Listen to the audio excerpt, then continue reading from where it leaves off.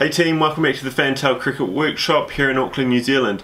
Today we have the question and answer video, and we'll also be going over our massive bat sale that we've got going on, to basically just to say a massive thank you for helping us reach over 180,000 followers over our 3 social media platforms and helping us get this guy, which is on display now in our shop. So I'll go over basically how to purchase a sale bat first, and then we'll start off with the questions, and I'll be going through a few bats that we've got on sale in the video.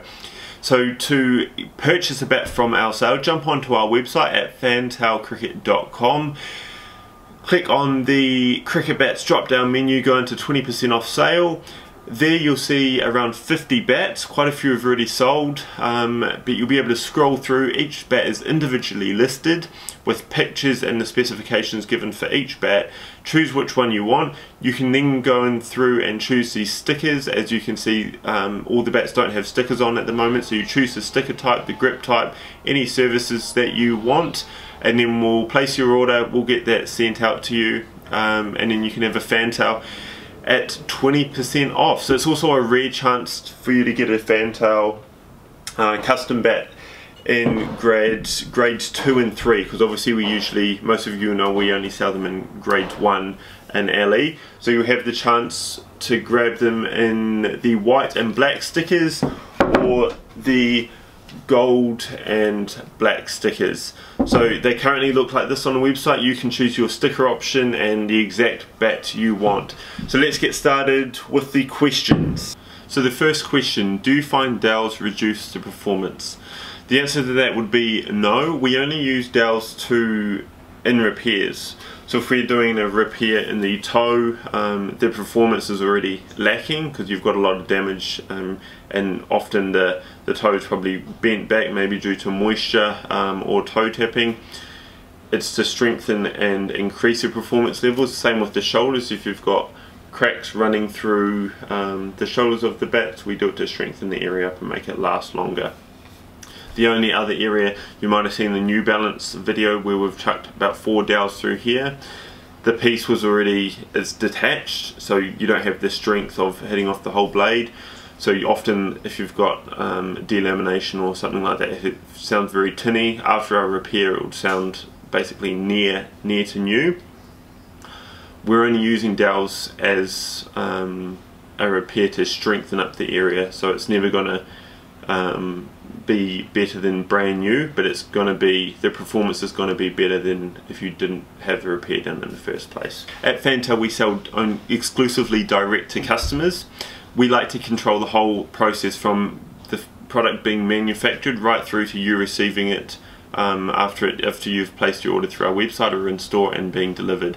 This saves you, the customer, a lot of money, so you don't have retailers putting their markup on top of ours. So it's saving you a lot of money, and we also don't sponsor, we don't pay players to use our kit, which is also saving you a lot of money as well. So that's just the way we want to go about it, and it's something that we've always wanted to do here at Fantail. So the first bat I want to go over is bat number 6. You'll see the bat number in the title, so if you want this bat, find bat 6 and it can be yours if you're quick enough. So we've got, bat 6, we have a mid to low profile, but still nice and full through the profile. As you can see there, about 2mm of concaving, 36mm edge, 65mm spine, semi-oval handle and semi-round toe, which is standard for all of these bats, and it weighs in at 2 pounds 9 ounces. It's an extremely well sized bat for its weight. So it is a grade 1 piece of willow, and I'll just give it a quick ping test for you.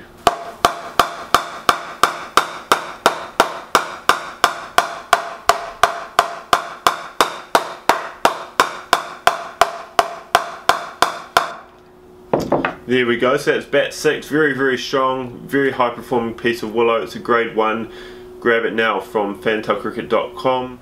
That would always be a goal down the line. At the moment we're really just trying to get everything set and ready for that, so we've had a lot of growth over the last couple of years. Our home store here in Auckland, New Zealand is going really well. We've had a lot of work going on at the moment, which is why we've kind of not done as much content as Ed would like, but that's just finished off and we're looking forward to a really big home season. In the current kind of off season, well, it's not really an off season as well, our sales through to the States and Canada and the UK and India are going really well and really strong over the last 6 months, so that's really positive and encouraging. So yeah, the goal would always be down the line to open stores in those areas, but not quite yet. You've seen a lot of videos in the past with repaired bats from overseas, so it's very it is quite costly to send your bat overseas. Sometimes it's good to, if you've got a few friends that also need their bats repaired, join them together and the shipping will be a lot cheaper. But yeah, we repair numerous bats every week from overseas, so people are sending bats from Canada, the States, the UK, Australia, even India. So yeah, it's definitely possible. Before you send them, obviously, or place your order, make sure you get a quote from a shipping supplier in your country to get it shipped to us. We don't pay or organise you getting the bat to us, but we obviously organise returning the bat to you. So make sure you get a quote before placing your order or getting in touch. We definitely don't make a video on every bat that gets delivered, otherwise we would have only kind of done probably repaired 10 bats in our whole life of span of the business. So yeah, we definitely can't or don't make a video on every, it's just not possible for us to make a video on every bat. It takes a lot of time to organise getting the video made and doing all the editing and everything like that. So please don't ask when you're sitting your bat in to get a video made. If it's possible that we have to think about, it would be great to make a repair video on, then we will, but yeah, it's very unlikely that we'll be making a video on your bat if it gets sent in. We now have bat number 8. It is a grade 2 piece of willow. Again, mid to low sweet spot. You've still got a lot of weight carries right through that profile. It has got only a couple of millimeters of concaving, so it's a very nice, still a nice full profile. We've got a 40mm edge and a 67mm spine. It's only weighing in at 2 pounds 8.5 ounces, so this one really won't last. So if you want it, remember bat 8, quick ping test.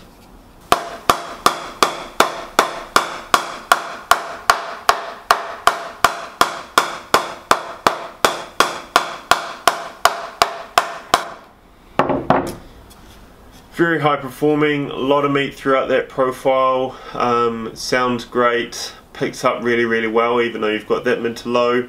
Grab that from fantailcricket.com. So if you've got a facing, the only way to do that would be to take the facing off. If you see the fibres are standing up or a little bit furry, then the willow definitely needs a little bit of moisture, which would be either bat wax if you're not applying another facing, or linseed oil if you're going to be applying another facing.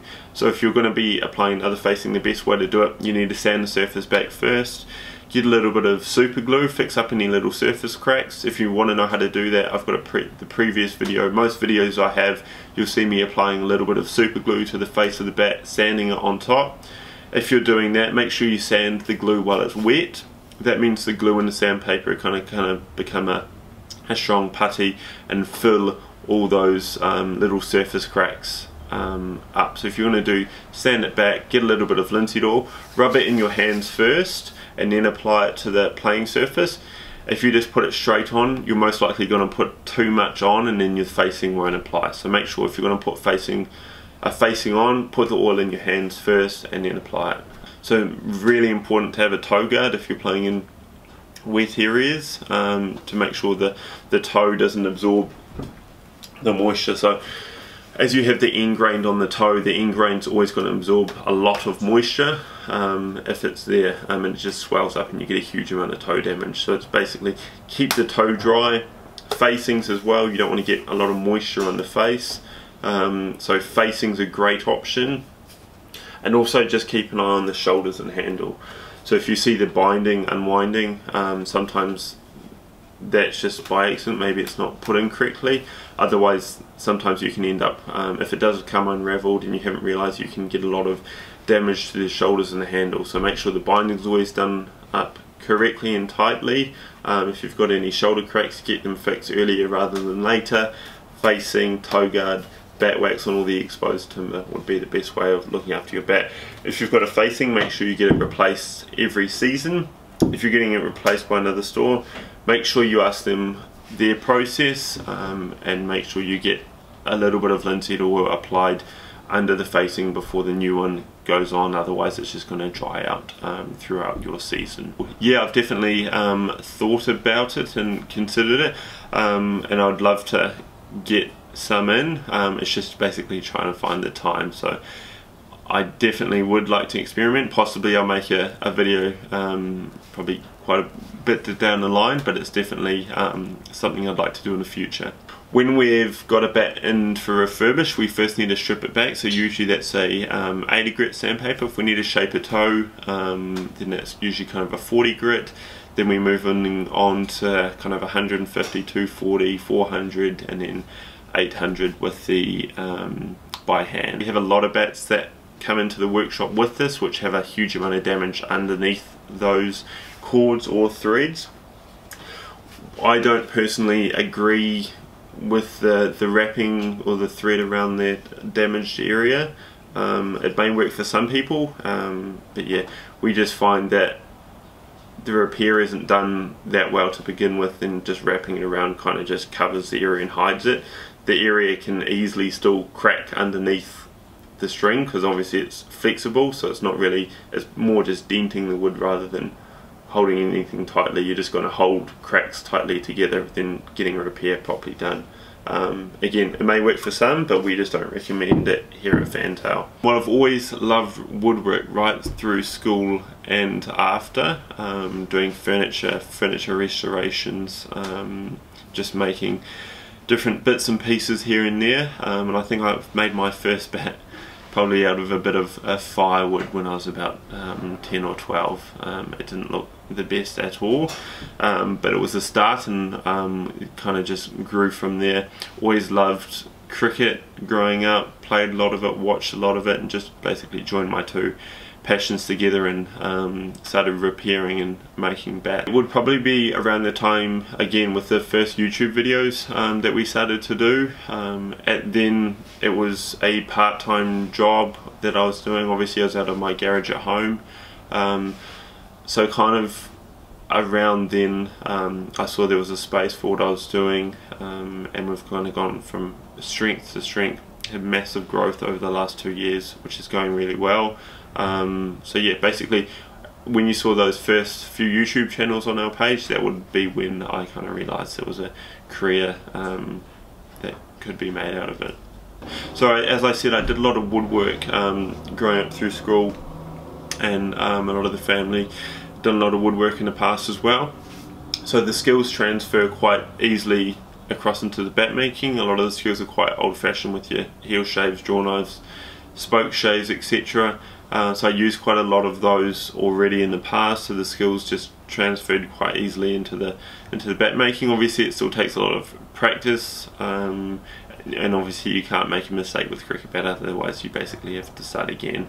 But yeah, quite quickly just kind of picked it up and went on to kind of repairing a lot of the pro guys' bats and doing refurbishment, handle replacements, and reshaping, that sort of thing not long after that. We only do what the customer wants, so we see a lot of questions like that, oh, you should have kept the original stickers, etc. It's completely up to the customer. It's the customer's bat, so they choose what we want to do. If you want to keep the stickers, we'll keep the stickers. If you want our new stickers, then we can change those over.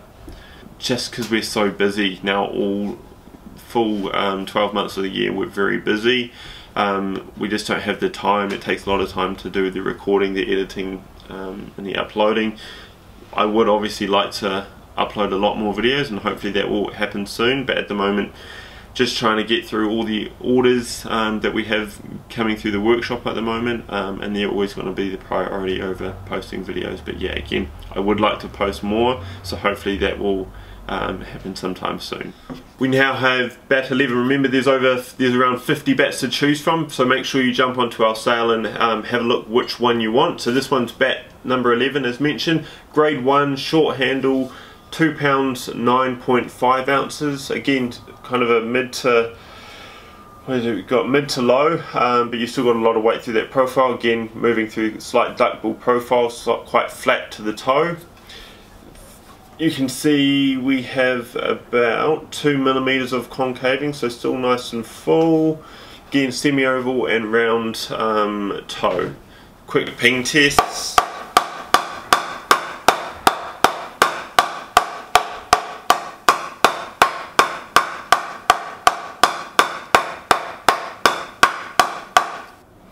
There we go. Sorry, 2 pounds 9.5 ounces, and we have a 40mm edge and a 65mm spine. So great bat. Pick it up before someone else does.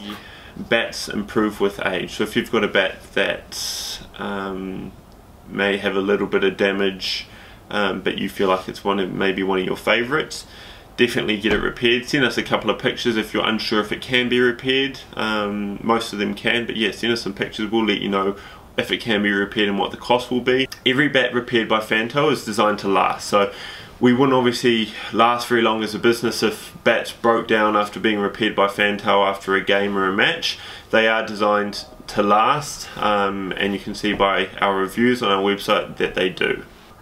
We use a few different glues here at Fantail. So with the Hannah replacements, they all get done with a high strength PVA.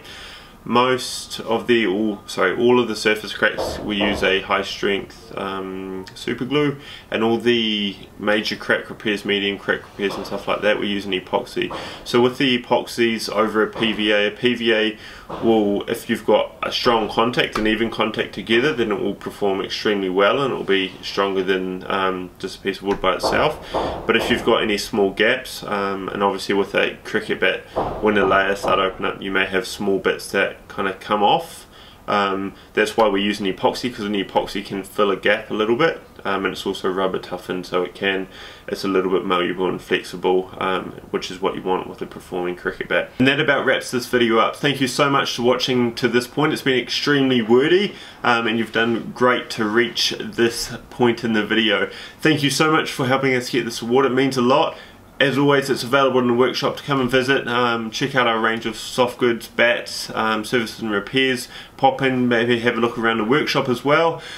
Also, don't forget to check out our sale. I'm sure there's a bat for you. So jump fantailcricket.com, sale, over 50 bats for you to choose from. If you've got any questions, please send us an email at info@fantailcricket.com. Thanks for your support. Catch you next time.